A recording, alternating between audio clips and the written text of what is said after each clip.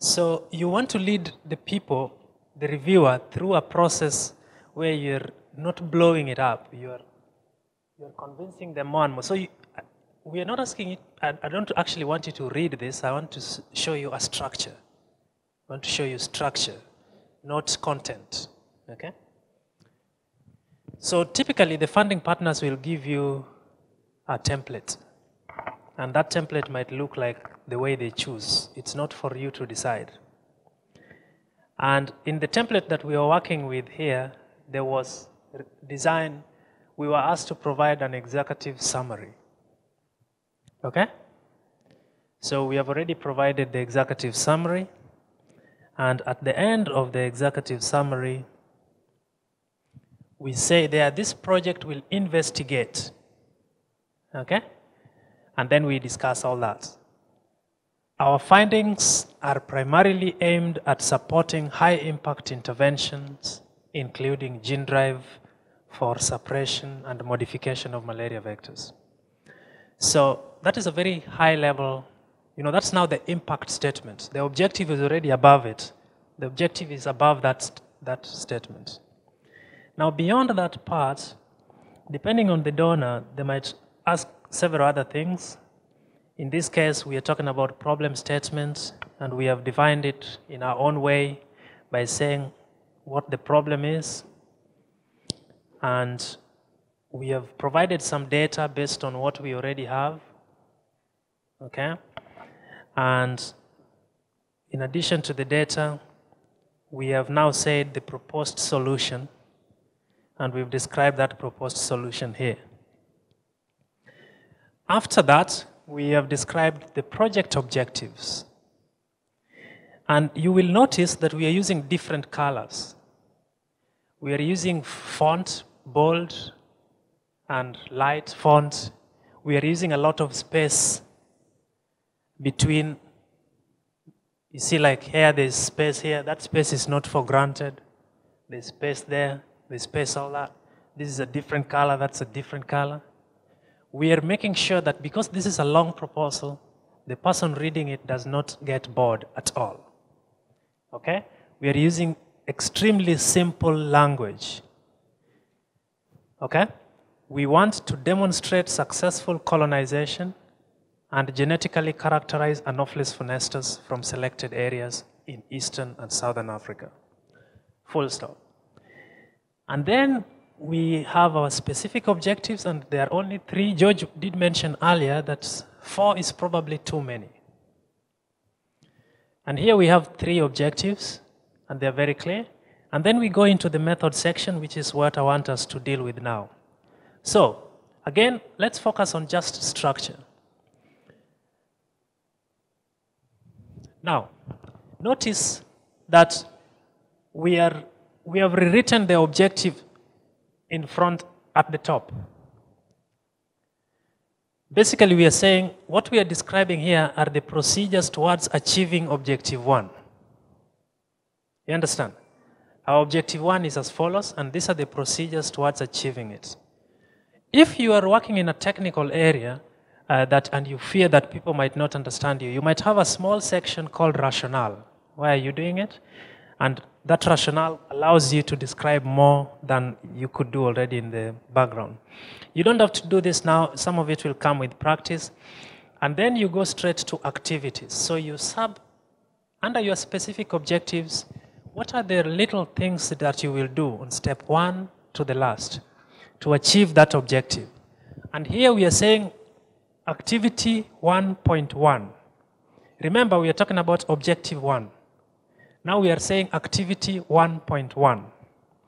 And we are writing it in bold, and then we describe that activity in good detail.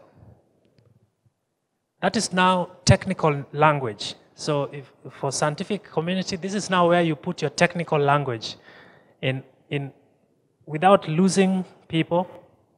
But this is where you demonstrate your capacity as a member of that community. And this is where you can put a little bit of jargon, not too many, but you are allowed some leeway to do that. Notice that there is space somewhere, and then there's activity 1.1b.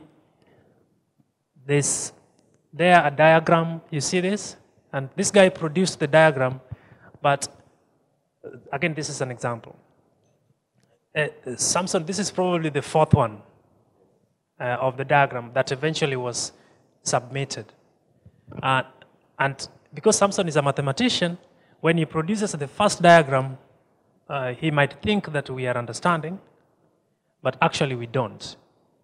So we say, okay, this is what I've already done, or that's what I've already done. We want to adapt it this way. And so we send him back and say, produce another one, produce another one. And here we introduce the concept of beauty. So if you look at the proposal, you see the use of colors, you see the frame, it's got like dotted line. It's not because we are artists, or it's not because of that.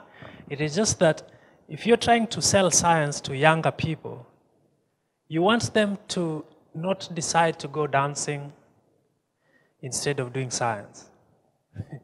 You want them to notice that there's beauty in science.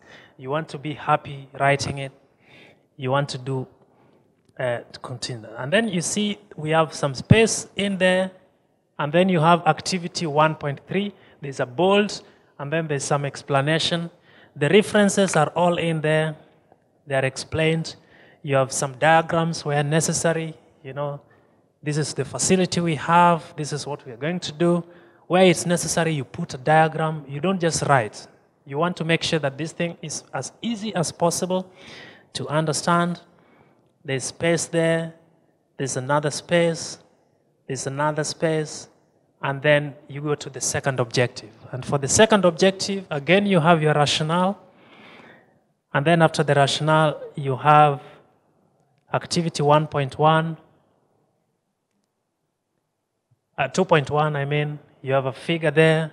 And this is a case where we are doing studies in South Africa, in different countries, and in Tanzania. You know, you have a figure there to illustrate those. You have space. You have activity 2.2, 2.3, and 2.4. And then another figure there of past studies, what have been done. Again, this is a case of mathematical modeling, is illustrating how whatever we want to do could work. And someone asked us early, how do you demonstrate that this thing will work if you don't know? So occasionally, we don't know, but we have a mathematical model that shows that transmission will go to 0 if you apply our method. So that is what we post there. And because some of these mathematical things can be difficult for people to understand, we use diagrammatics to show that. This is all overall about writing a good proposal that is easy to understand. We then have some colors, some space, some figures. And at the end, these are sections that we will talk about tomorrow, and then you describe the rest of it. So before we go into that, I just want to say, okay, that's the end of this section. Brilliant. So we want to say here that what you need to do is you already have your 3 or 4 objectives. We want you to describe the steps that you will take to actually achieve those objectives. They have to be very, very logical. You start with the first one. You describe the things you will do to achieve that. You go to the next one, describe the things you will do to achieve that, and go to the last one and describe the things you will do to achieve that. In that process, make it easy for the reader, because this is where you're putting technical issues, you are demonstrating your know-how. So here you want to simplify it for the reader as much as possible by employing simple tactics such as spacing, font, colors. Remember, it might be printed in black and white, so be careful when you use colors, okay? Be very careful when you use colors. Don't use things such as light blue, because if you print in black and white, the reader is not going to see it. And you can always try this by printing like we are going to do tonight. Some of the figures, if the legend is color-based, it's possible that when printed it's black and white, and so it's useless. So always remember things like that. Some of it will come with practice, but it's really about the ease of reading that is based on structure. Is there a question?